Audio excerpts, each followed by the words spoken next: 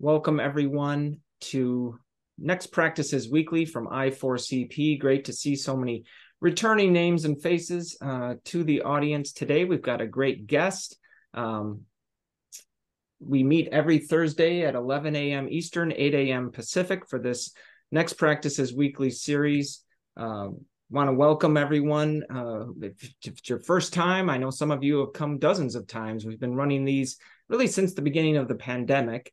If you're new to I4CP, we are a human capital research firm. We discover the people practices that truly drive high performance. We do that through our research studies, through all the connections we provide to our member organizations, through interviews and case studies. We like to focus in on high performance organizations and what they're doing differently with their people practices. What we mean by high performance is those organizations that excel in these four areas: revenue growth, market share, profitability, and customer satisfaction. And when we do our surveys, we like to tease out those practices that's sort of ones that maybe the top quartile of organizations do far more often than low performing companies, that bottom quartile, and then tease out insights that we can share with our member companies and with all of you and the broader public as well. I mentioned members. A special and welcome to everyone who's on the call from one of our member organizations. You see here just a small sample of our hundreds of member companies. They range from really large companies like Amazon, Microsoft, 3M, Accenture, and others, to some smaller organizations, including a growing cohort of startups and unicorn companies. They also span across all industry verticals, from manufacturing to retail to high tech, banking, healthcare, really every industry represented, and increasingly more and more organizations that are global in nature, either headquartered outside the United States or headquartered here in the US, but with major operations overseas. My name's Tom Stone. I'm a senior research analyst here at I4CP. I co-host most of these sessions each week, and this week I'm joined by our Chief Research Officer, Mr. Kevin Martin. Good morning, Kevin.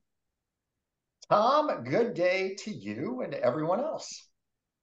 Good to have you with us, and I know you're going to facilitate the conversation with our special guest, who we'll introduce in just a few minutes, but I've got a few more quick reminders and announcements to share with folks. As I said, this is I4CP's Next Practices Weekly Call Series, meaning we meet every Thursday. You see some of the upcoming dates here on the right. On the 19th, we'll have our own Rob Cross, Senior Vice President of Research, joining us to talk about the powerful importance of transitions and new employees and how to get them up to speed and more productive quicker.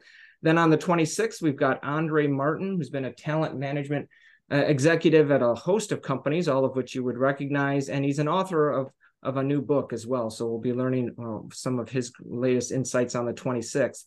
In between there, we do have a growing series of sessions that are on different days, so not on Thursday typically, and also at different times. And that's to accommodate folks that are either in the APAC region or the EMEA region. We'll have Catherine Brecken, fellow senior research analyst of mine here at I4CP, talking about culture and other topics on the 24th. You can find all of the dates and times for all of these sessions and more up at our website, i4cp.com. A couple of other quick announcements. Our latest major study was on the role of AI in HR. We've got a public webinar coming up on October 24th, where Kevin Martin and Catherine Brecken will be co-presenting some of the key findings from that.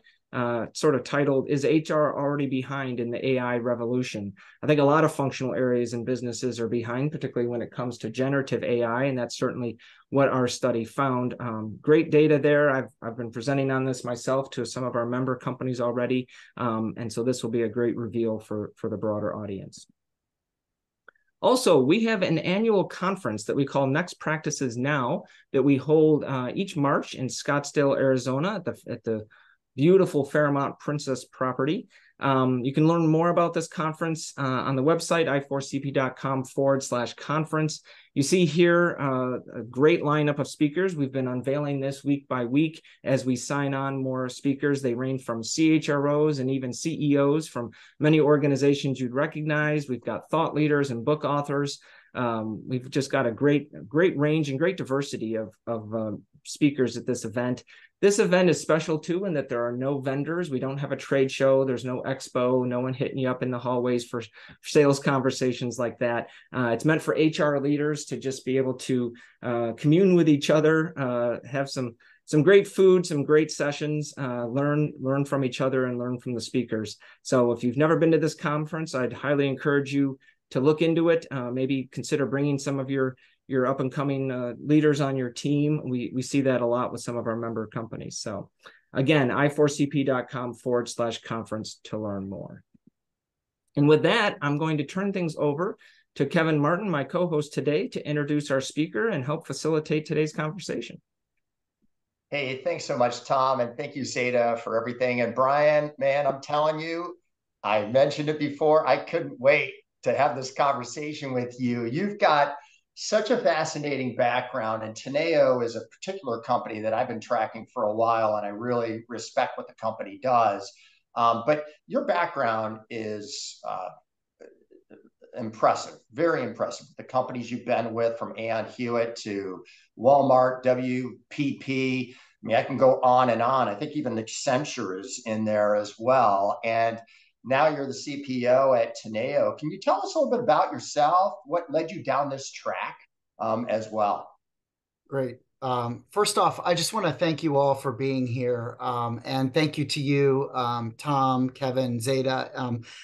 It's a real privilege to be a part of this community. I4CP has been instrumental in my first 13 months at Teneo. You've been a great partner to us, and particular shout out to Janelle, who does a great job keeping us updated on all you have to offer. We absolutely adore her as a partner. So let's hop in. You know, I sort of could, because Taylor Swift is so popular right now, I could sort of like talk about my career in the eras I've had, because it's been really interesting. And I think the first thing I would say is, you know, I didn't set out to be here in this role. It wasn't really an aspiration I had. And anybody who went to college with me could perhaps remember that I had some snarky comments about how viable HR really was in some of those courses. But here I am today paying for that. I talk about my career as that I've spent about half of it helping organizations change and grow. As a consultant and an advisor. And then I've spent the other half doing that and really living that purpose on the inside as an employee and as a leader. And that, I think, has really it's really shaped and informed how I approach the work. And frankly, it really is an ethos around how I see the possibility and frankly, the potential of the craft and the work that we all do and care about. So you're right. I spent the first decade of my career, I kind of go in reverse order. A lot of people moved around a lot when they were young and then sort of anchored later. I have a little bit of the opposite experience as sort of a productive disruptor or as transformation agent. The first decade of my career was at just a great American but global company, IBM. And I really think about that as where I learned to get things done. I got to do that classic rotation across marketing, sales, professional services. I worked in corporate, so I moved to New York. And I really got a 360-degree view of a true global business and what that entails. And to everyone who has interns or started as an intern, I literally started at IBM as a co-op from Northeastern University at the age of 20. And I didn't leave for 10 years is sort of what I joke about. From then on, I worked in professional services, which, you know, I think of as my resiliency era. Credit crisis. I was at Lehman Brothers at the crash of Lehman. And being in HR during that was really a formative experience. There's no way to appreciate resiliency and that kind of challenge and frankly trauma at the time, but it's something I've really carried with me. And I often say to people, nobody teaches you how to shut something down. And so it was a really interesting era, if you will. From there, I started my professional services career at Aon, which became Aon Hewitt, a company that I just have tremendous respect and gratitude for, really helping large organizations shape their human capital and their talent and people strategies as social media and I think innovation really became both a disruptor and an opportunity. From there on, I went to Accenture, where frankly, I feel like I did some of the best work of my life in professional services. I had the chance to work on a number of really major business transformations, working on the core of the people and capability agenda as part of that. Found my way to Walmart, who I was actually working on serving as a client and then got pulled onto the inside. And, you know, Walmart is such a fascinating experience because you really learn how to work at scale. And it's the gift of that experience has paid in so many different ways. Just really an iconic experience and body of work to get to do to help that company become a digital company. And from there, back into professional services at Mercer, loved working with a number of clients, found my way to WPP, the largest creative marketing services company in the world. And that's really where I think I was truly, I think, grown and developed to be ready for this role. I had this really interesting, unique role where I worked through essentially our biggest client bodies, where we had multiple agencies all coming together to serve that client. So my role was Chief People Officer for global clients. I also helped lead the relationship with the Coca-Cola Company, which was at that point the largest advertising and marketing services deal in the world ever. Just a really great experience. And then I found my way to Teneo. And I will, you know, as I turn it back to you, Kevin, what I really, really like about this opportunity is understanding the mindset and the situation of an advisor, understanding professional services, having had to have a team, grow a team, lead and run a P&L myself in the background. It was just a really nice mix of how my experience, my desire, and what I wanted to do now all come together into a single way to harness that energy and experience. And Brian, it's so interesting listening to what you just outlined there. And in a minute, folks, Brian's going to tell us about Teneo. But Brian, I'm going to go. I'm going to go a little bit tangential here for a moment. Your background is so interesting in that you have experience. You've had customer-facing roles. You've had business advisory roles. You've had, you know, HR type roles. And you know, given that, does that shape, just out of your curiosity, does that shape the experiences you are looking for when you bring people into HR at Teneo, and or the development opportunities that you're trying to present to your existing team? And then we'll get into Teneo. I was just curious. Yeah, it absolutely does. I think, you know, the one thing I look for is not so much my profile, because I find that to be a barrier to inclusion and innovation. But what I do look for is adaptability. It's really important when I think about my team and what we need to do.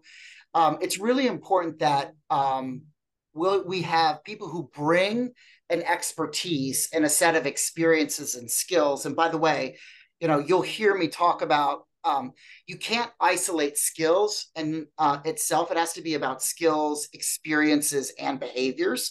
So number one, I look for the combination of those things, but I also look at the adaptability of people. Professional services is a fast moving, fast changing, in many cases, our organization, the work we do sometimes intersects with crisis.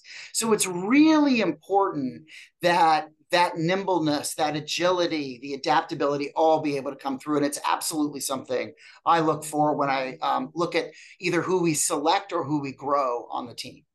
Yeah. So thank you for that. And can you tell everyone about Teneo? Because you know, I can only imagine with him just looking at the craziness and the unfortunate, horrific situations over the weekend, let's say, in the Middle East. I mean, you might even have clients that you're advising over there, and companies there, or CEOs that have operations around the world. But can you tell us about the firm and the type of work that it does? Yeah, the world is complex, and the world, and I thank Bob Johansson for this, from the Institute for the Future. I thank him for teaching me this. The days where we could work on certainty are over, because there are no certainties anymore. All we can do is continuously strive and search for clarity. And when I think about Teneo, what's so amazing is we advise CEOs and leaders around how to navigate all the challenges around their business. And really, while we use the CEO advisory firm, our work really is about the CEO agenda. Sometimes that's with the CFO and the CEO, sometimes that's with the board, and sometimes it's with the chief people officer, the chief communications officer. So our work is really, we're a network of senior experts and advisors who really come together to offer unparalleled, distinctive advice for our clients as they navigate their business landscape, the global backdrop of situations, happenings, currencies, all sorts of things. And then, it's best to think about us as having sort of 5 core businesses: strategy and communications, which is sort of our core business; financial advisory, which is also one of our larger businesses; a management consulting business and capability; risk advisory; and finally, people advisory as well. And together, those 5 work together to do what we say, which is partnering with clients to do great things for a better future.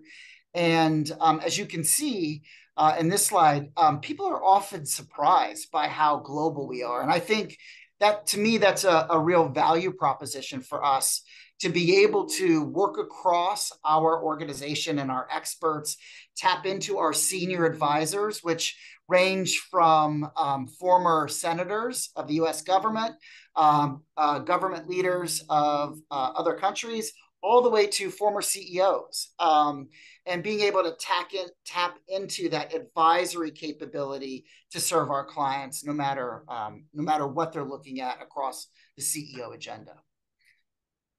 One of the things you were talking about, and I love how you were, pulling in Bob Johansson and his guidance to you, and you were saying, hey, all we can really do is provide clarity. And I mean, it is simplification, right? And clarity in this era of continuous disruption. You cannot put a premium high enough on that. And I mean this when I say this. When I was looking at this slide initially, I didn't anticipate you were talking about clarity, but I love how you disaggregate. You actually make clear what you're talking about here in the ambition, where it's like grow. Well, what do we mean by that? Well, it's purposeful development. And I'm sure you could double click on that and people make sure they understand what that means in that regard. Can you talk to us about this, your people ambition?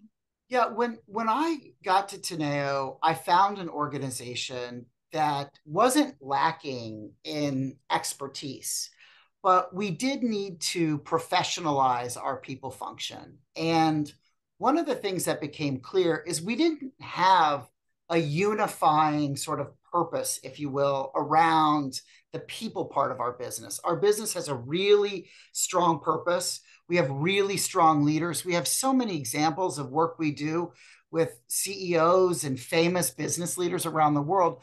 But we needed, I think, a simple but clear way to start to bring together the work we would and will do in the people function to enable our people strategy. And so we work together, and really, I have the great benefit of working with a boss as a CEO who's incredibly good at strategy. So I was really able to look at a statement that exists around our company ambition that looks very much like this, and then really, I think, have it inform our people ambition, which is to grow a pipeline of diverse advisors who create a better future. And you're right, Kevin, that is about clicking into really purposeful development. And I'll talk a little bit about what's unique and different about our company when we think about growth and development and learning. But we really need to make sure that that growth anchors around delivering skills, experiences, and behaviors of sought after expertise. And this point about being sought after is really, really critical because it's what makes us distinctive from other professional services organizations. And then finally, I think the point you're picking up on, clarity, resiliency, adaptability, is our people being able to identify, adapt to, and navigate what matters most to organizations, stakeholders, and leaders. And so that's how we think about it's sort of our North Star. It's our purpose as a people team. And it's something we're going to continuously strive for. It's not a property. It's a process that is continuous for us. Yeah, it just, what it reminds me of is, and I'm sorry about this, but my mind works in a lot of weird ways, and sometimes I'll just share it. But Mine too. So yeah, we're great together on this. But Brian, one of the things that I think is really going to distinguish it's incumbent upon any HR leader or HR leader that's supporting a business line, or frankly, it's even above that, especially when you're in the people business, and who isn't anymore, but your people are your product in this regard, and your advisors, et cetera. But it's critical to how do you help people make tangible the critical intangibles? And it's the intangibles that, whether it's the company's culture, whether it's its brand, whether it's the knowledge that's inside someone's head, that people say, I think I want that, right? But what does that look like? How do you experience that, right? And so when I hear you talk, I'm sensing that's probably an underlying message that you're following through as well, about making tangible those critical intangibles. Yeah, you're exactly right. And I would play back to you what it means to be an advisor. And if you think about that word, it implies trust. It implies reliability. It implies resilience. So there is a lot behind that is intangible, but is absolutely, in a time of need, super critical and almost invaluable. And so having the trust of the CEO, having the trust of who it takes to deliver on the CEO agenda is really, really critical. And as you can imagine, it plays really nicely into this slide, because while we have what I would call the composition of a traditional workforce, we don't have sort of a traditional pyramid model. We're a really senior-led firm. As you can imagine, we have to have the kind of capacity of expertise, to have that inventory, if you will. It means something different around what your workforce population looks like. But it also means something incredibly opportunistic about the kind of career you can have, and really not having to reach a certain point, if you will, because with the right expertise, the right skills, the right experiences, and the right behaviors, you can have a really long career giving advice when you're trusted, reliable, resilient, those kinds of things. And so it's a really nice segue into our people strategy, which is all about thinking about careers for an organization like us, not feeling like we have to copy every other organization, but really thinking through pathways, rotations. And when I think about the collision between a senior-led company and those skills and expertise, and the opportunity to work on new or different work, we have the ability to step back and say, who wants to work on a turnaround? Who wants to work on opening in a new market? Who wants to work on other things like that are maybe not as traditional in a true matriculation that you might have in another organization? So I see our ability to offer careers as a complete differentiator and totally opportunistic. Capabilities, as you said, our people are our product. And we have such rich expertise that we have I think, a huge opportunity around instilling capabilities in sort of a greenhouse effect within the firm. So our senior leaders building our next senior leaders, which is something we've proven out in our SMD Accelerator program. But we have a rich opportunity to say, these are what organizations need as advice. And that's where we're going to put our investment in how we grow and mature our capabilities in those areas. And then obviously culture, everybody talks about culture. Everybody cares about culture. We want a collaborative, inclusive culture. It's really important to our business strategy. And so we're spending a lot of time being specific about what collaboration means and what we expect. And then finally, nail the fundamentals. And I have a really unique, opportunistic situation in that a lot of people in our function are ripping things out. As a relatively newer company, we spend our time thinking about the bets we make on the fundamentals or the foundations of the people function, technology as an enabler, data as an enabler. We spend time thinking about how we leapfrog and get ahead. Brian, you mentioned the SMD Accelerator program, so I would just like to not let that slip by. Can you tell us more about that program? You dropped that name. Can you tell us more about that program, including what its impacts have been? Yeah, I'm really first off, I'm really proud of this. It was an idea driven by one of our business leaders, Dan Butters, who I respect tremendously. And we were looking through our promotion process last year, and it was obvious that we had an opportunity as we dig deeper and invest in the concept of capabilities. We had this opportunity to say, well, how do we make it very clear that if you move from MD to SMD, which is our highest level in our architecture, what's different? What's now new? What's expected of you? And how can we accelerate the enablement of you being able to deliver on that? And so we brought together around 20 newly promoted SMDs in the beginning of Q2 of this year. And it was a moment for us to really step back. And it was a design opportunity, is what I call it.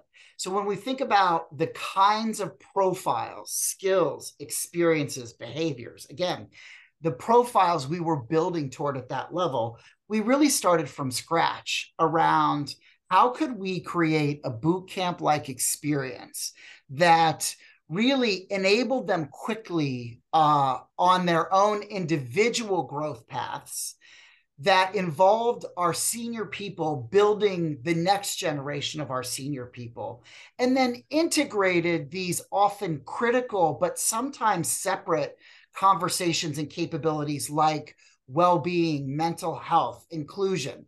And I'm a firm believer that when we have conversations off to the side, like one of the things I found in my HR career and even in my consulting career is that we talk about one thing in one corner, one thing in one corner, one thing in another corner. And as the human, that's not actually how it plays out. They're all integrated. And so we had a moment to step back and integrate to deliver an experience that, quite frankly, built the leaders we need for the future. And so over 2.5 days, we were able to, I think, what I would say, deliver on that experience. And what I'm really proud of, and you'll see that this is a little bit of my data chops playing out, is we began with the end in mind and with measurement as sort of our single point of truth around effectiveness. 95% of the program felt that they had been accelerated into the SMD role. 97% rated it as very effective. We have an NPS of 9 out of 10. We were super clear about which sessions were most impactful, so we understand that and know why. And then finally, we put a business metric on that, in that we were able to track opportunities in our business development pipeline that came as a result of these individuals from all around the world getting together to talk about where they might have been working on similar opportunities, or in some cases, similar clients that now can be made strengthened or made better because they knew each other and were collaborating.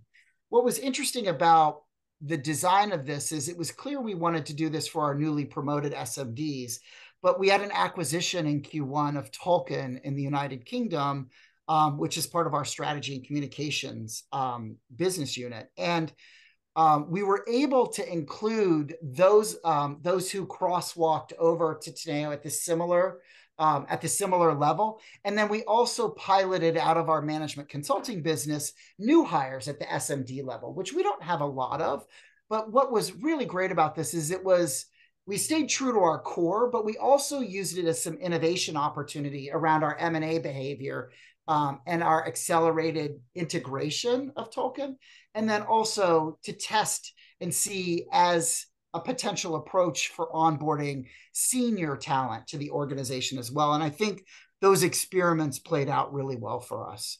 The thesis is that we contribute to our culture by investing in our senior people, that they'll be stronger leaders with the right commercial capabilities, but also the right people leadership capabilities, that they will bring a more holistic view to what they lead us through and how they do it by understanding concepts around the need for mental health and well-being, around their role in DE&I, and most importantly, that inclusion is a skill. And then I think finally that this was also commercial. It wasn't an HR program. The genesis of this came from the business, and we were really, really clear and determined to have that business as a layer throughout. And finally, I'll have to say, for me professionally, it was also pretty awesome because Ursula Burns, many of you probably recognize as the former CEO of Xerox, but Ursula and I kicked it off and really gave what I think of as some pointed, clear, but I would say pointed, clear, but maybe direct messaging around expectations at this level. And it was really nice as a way to take somebody who's had so much rich experience and, again, incorporate them as part of that experience and curriculum. You know, Brian, I mean, you hit upon so many nuggets there that it would be so great to double click on a lot of these. But, you know, a couple of things that come to mind, you know, what I'm hearing from you, and we've been seeing this in our research, and we think this is an absolute imperative next practice that companies actually take action on coming up, which is holding people leaders, training them to do it, but then holding them accountable for not just the business-oriented outcomes, but employee-oriented outcomes. And that could include well-being, of course, engagement, attrition, inclusion. But you've got, in order to do that, you have to build the capability up so they know what they're doing in that regard. And you guys, as part of this SMD Accelerator, understand we're kind of creating leaders to be almost lifeguards in that regard, right? And you can talk about that in just a moment. But also, you and Ursula chair the Inclusion Culture Council, and now you're demystifying what that is, getting back to making tangible the critical intangibles. Here's what it looks like. Here's what it looks like in action. We expect this of you, the accountability piece. Can you just kind of fold all of that together and telling us where you're at and where you think it's aspiring to go to? Yeah, there's a lot in there. Let me just hit the strongly agree button, because I think the magic of the SMD Accelerator was in smart, relevant, business-centric design.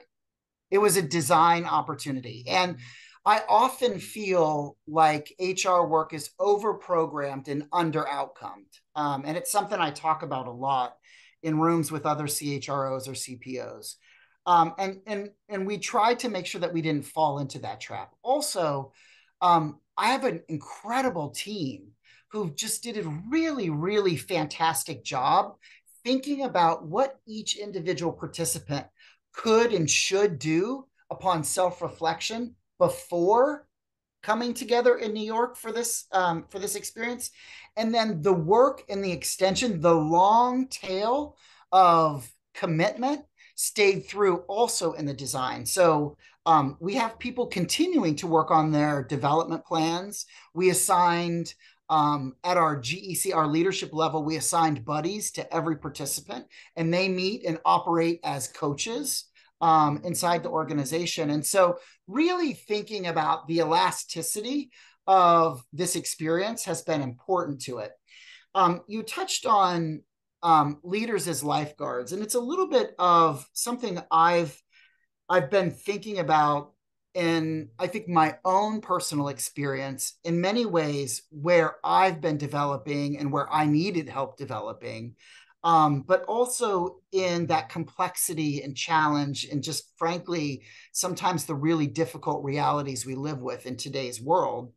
Um, you know, I think of the lifeguard as a metaphor, and some of this is driven because I want to agitate this skills oriented emphasis. And it's not because I don't believe in it or 100% support it, but we have to also, like, skills is one dimension, and we need to actually be able to see skills play out inside of scenarios. So having a skill and deploying that skill effectively are different things. And when I think about leaders as lifeguards, I think about the lifeguard as the analogy. Number one, because whether you're on a beach club in Mykonos, a beach somewhere else, or a pool outside of Chicago, that symbolism of what that role is pretty consistent. So it plays globally.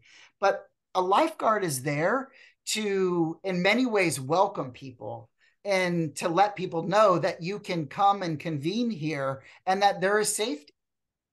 Also, a lifeguard really operates that when they spot maybe behavior or actions that have some level of inappropriate risk, they try to mitigate or shut that down. And then there are the other places that I think are more action oriented, which are spotting people who are at risk or in danger. And then ultimately knowing that person is certified and sometimes has to dive in and save someone. And I think our leaders, as we think about hybrid, as we think about health and well-being, as we think about inclusion, and as we think about everything from this weekend to the war in Ukraine and all that our people, maybe your dog died and it's a really hard day, your kids are sick and you're having to juggle lots of things. We need leaders who actually can spot the right challenges and handle them in the right way, even if that means diving in to save someone.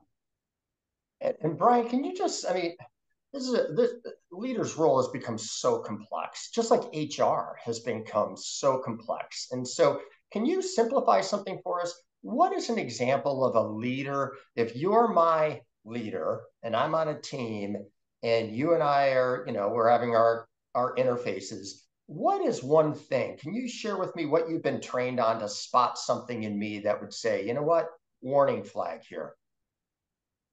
Yeah, first off, I think if given the opportunity, and if somebody isn't participating and you've given them an opportunity to do it across a number of different ways, which they may feel comfortable in. So in public, not in public, et cetera.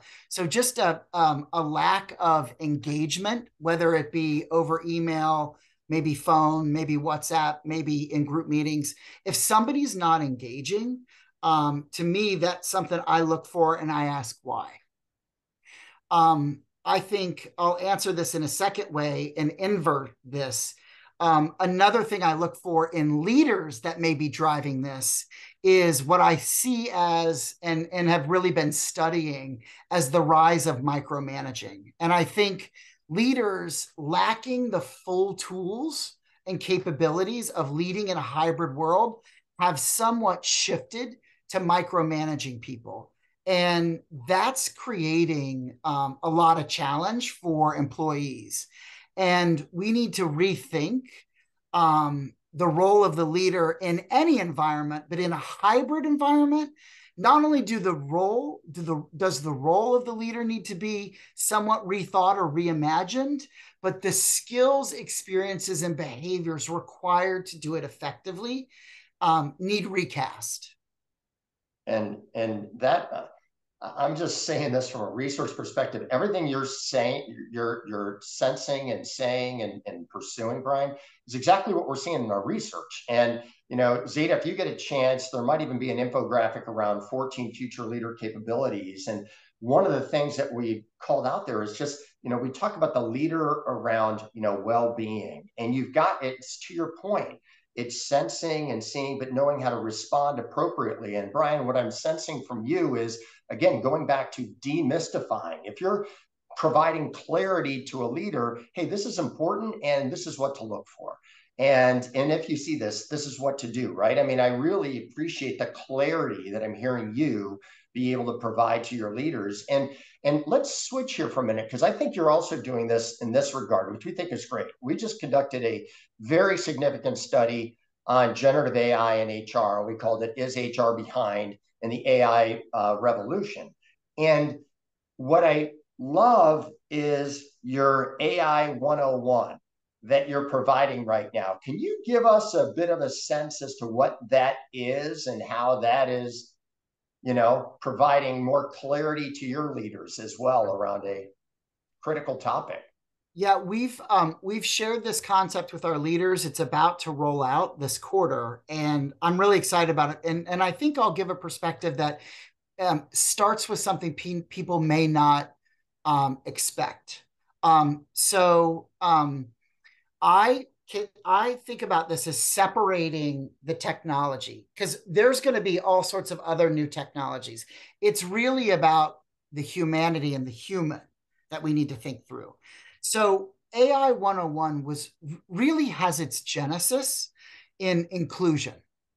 And in an organization like ours, where there's a lot of deep expertise, my team and I thought about how can we create a unifying, safe to the ego, easy way to get everybody at the same starting line together around Gen AI and what it means for the work we do for our clients, what our clients may be wanting, needing, asking, experimenting with, and expecting, and how do we create in sort of an academy-like way something all of us can go through as an organization that creates a common experience, a common baseline of knowledge, and I think intellect, and then finally also gives us a common language around something that's so new and so being talked about.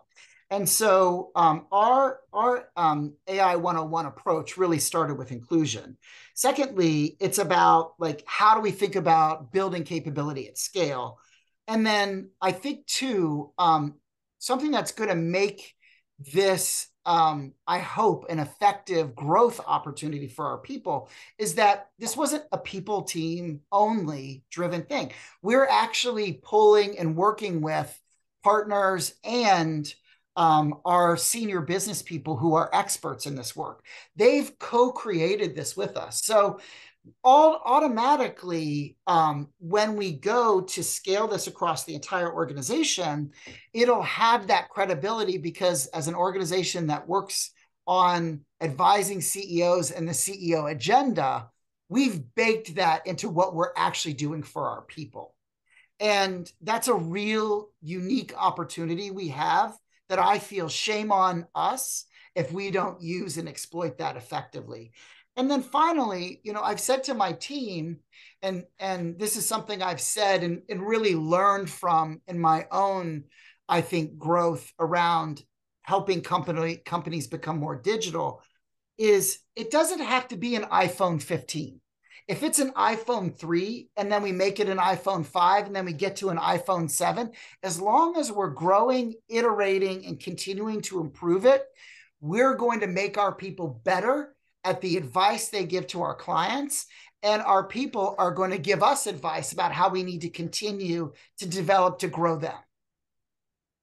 And one of the things, just talking about the people leader and the capability, you've talked about getting your people leaders to quote unquote get fluent in data.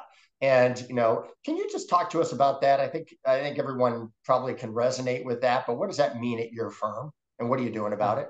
Yeah, I have a broad view of this that I've seen across my experiences serving clients and then working internally. So this is an amalgamation, and it's back to skills, experiences, and behaviors. So one of the traps is actually a lot of HR organizations are not very fluent in data. They aren't grown or necessarily fully skilled in reporting data, insights, action, and that sort of what I think of as value chain around actually how to put data to work. So there's a whole pillar of, I think, skills work that needs and can be done for HR around data as data that gets put to work. And then there's the experience of really doing that well.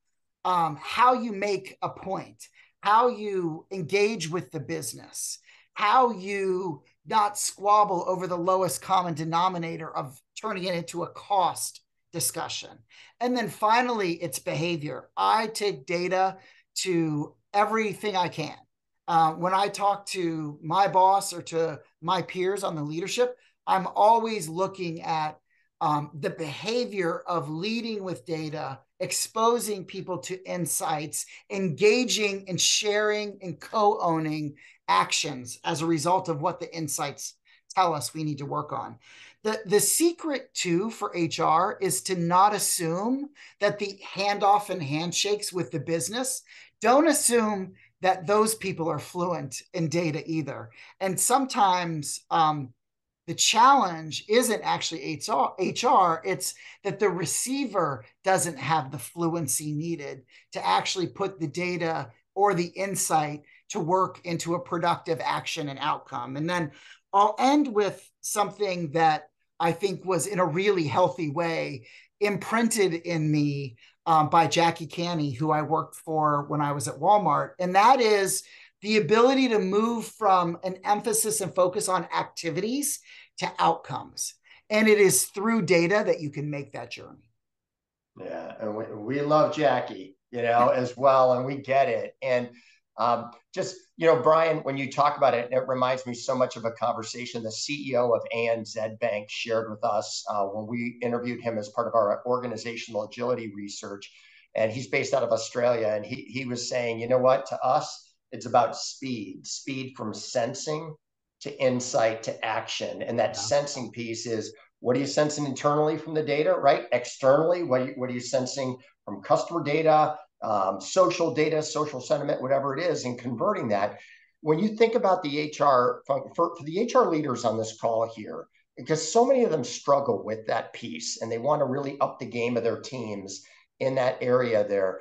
Is there one particular skill that you started with, or, because some people say, you know what, my team understands data, they understand it, they just can't convert that into an insight, or they get the insight, but they have a hard time articulating it in a story that actually doesn't sound HR-ish to a business leader, and they focus on that. What would be your advice to the audience here? Yeah, I think we have a lot of plans in HR. And what I constantly push on myself and my team, because it's hard, is actually to flip the bullet around from the activity to the outcome. And I'm telling you, when you can say, we're going to recruit this many people with this skill to, we'll increase our business this percentage because we have a full bench that we can cover more business development, win more work with this expertise. When you can make that flip, the conversation with the leader is just so much smoother. And you actually create, I think, rapid alignment in that. And so that's it. It's a really hard skill, and I'm still learning. I mess up on it all the time.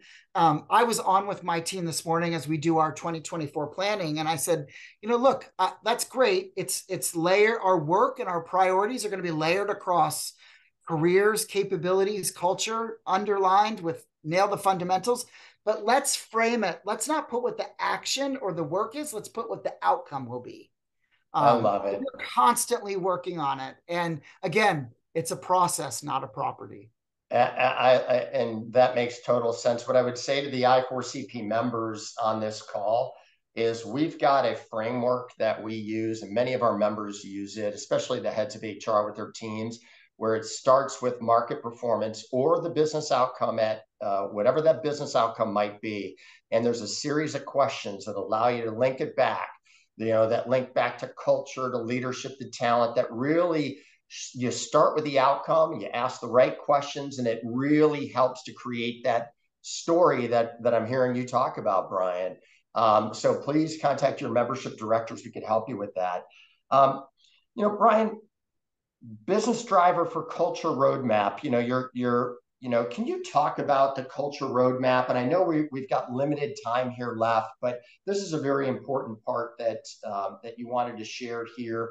And then we can maybe end with some CEO insights that you guys have that this audience could benefit from. Yeah. First off, and I'll close this slide with a few things that are inspiring me right now, but they all start with a belief that you have to make culture everyone's challenge and opportunity. I prefer to be optimistic and say opportunity, but everyone has to see themselves as accountable for creating and driving culture. And what we did is borrowed your research at I4CP. So this group was highly, highly influential in shaping how we approached it. And at our summit, it's our annual gathering of our leaders, and then we do a lot of it virtually as well. But our most senior people come to New York. I had a panel with our business leaders, 3 different of our business units, and myself talked through this framework as our shared North Star. And these are what we call our healthy habits, again, based on a lot of your research, but you were really influential in recasting the expectation that our leaders care about our culture and show up visibly working on and through and with our people around culture. And we talk about things, well-being, inclusion, et cetera. That we celebrate the right things, particularly when we win and when we work well together. We measure and reinforce. I say all the time that I am accountable, just like our business has quarterly results. That's where the prowess around data, insights, and measurement on the people side come in as well. We have a growth and expertise mindset. So you're not too senior to continue to grow. And then we need to create multiple, endless opportunities for more junior and newer people to our firm to grow as well. We hold ourselves accountable for employee-focused outcomes. And then finally, poor or not acceptable behaviors addressed immediately and without exception. And this is also about transparency. And so, below I4CP, some other research from Harvard, you all helped us think through this. And I have to say, one of the things there are 2 things that are inspiring me right now that I'm really excited to dig into. And one is a book that Francis Fry and Ann Morris have out around move fast and fix things. I've been lucky enough to be a student of Francis Fry at a number of companies. And that work around how to galvanize a company, how to build trust, and how to lead change through more trust is really inspiring me. And then the second thing is a new book called Energy Rising, and it's by Dr. Julia DeJangi. And it's really about the leader who thrives in high pressure situations and circumstances. And I think those 2 things really speak to the business backdrop and landscape that we're in right now, and all that we can do as people leaders to create and build the capabilities to be ready for that, and lay the foundation around the expectation and opportunity of our culture to enable and facilitate that. Those things are really important. We're right up against our time limit here, and it's a perfect segue with what you just outlined. By the way, I'd be remiss if I didn't say this. And thank you. I didn't know you were going to do this, but thank you. For those of you who are not I4CP members, buy this book. It outlines many of the steps that Brian's outlined here that they are using as part of their North Star. Brian, you guys have knowledge and insights into leading CEOs and their thinking. Can you share perhaps for this audience, what's one or two nuggets that you'd like to plant in everyone's minds here that CEOs are thinking about, that heads of HR should be also thinking about if they're not all right now? Yeah. Yep. I'm going to cite a few things from our 2023 Global CEO and Investor Outlook Survey. It's a body of work that we do with CEOs. You could see Paul Keary, my boss, our CEO, talking about it. Also, Ursula Burns. 2 points that I would lead. First off, only 28% of CEOs indicate that their current executive teams really represent the perspectives of the future or future generations. And so that tells me that our leadership teams need more varied, diverse, and inclusive perspectives and different generations and their voices and views as part of business strategy. And then secondly, investors want to see CEOs double the representation of voices in the next generation of today's C-suite.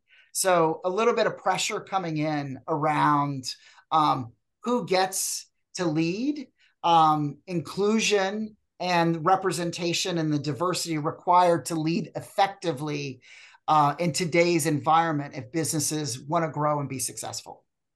Thank you for sharing those, Brian. And thanks for all that you shared. I was so looking forward to this, and I look forward to continuing the discussion and learning more about your journey. And we're really appreciative of you being an I4CP member. Tom, I'm going to turn it back to you. Thank you. Yeah, great job, Kevin, and great job, Brian. Thank you for sharing all that you did. Appreciate your time today. Appreciate everyone else also joining the call today and participating over in the chat. And thank you, Zeta. I'm surprised you're able to grab them so quickly, but those book recommendations that came in at the end, thanks for putting those up there, because I know a few people were asking for those. I will also note those in the call notes for those that maybe are new to the Next Practice Weekly series. We do record these calls, make the recordings, the slides, and pretty extensive notes available up in our archive. So go check that out, because we've had lots of great guests week to week, and you can get caught up on some of the past sessions. The other thing to know about these calls each week is that they do provide recertification credit hours for those of you that have an HRCI or a SHRM certification as part of your HR journey. Just jot down the relevant program ID or activity ID. I know it can be hard to get all the recertification hours in over time. So these weekly sessions can help you do that. Thanks again, Kevin. Thanks, Brian. Great session. Thanks, Zeta. And look forward to seeing everyone here again next week when we've got Rob Cross, our own Senior VP of Research, who will be joining us as the guest then. Until then, have a great rest of your week, everyone. Bye-bye now.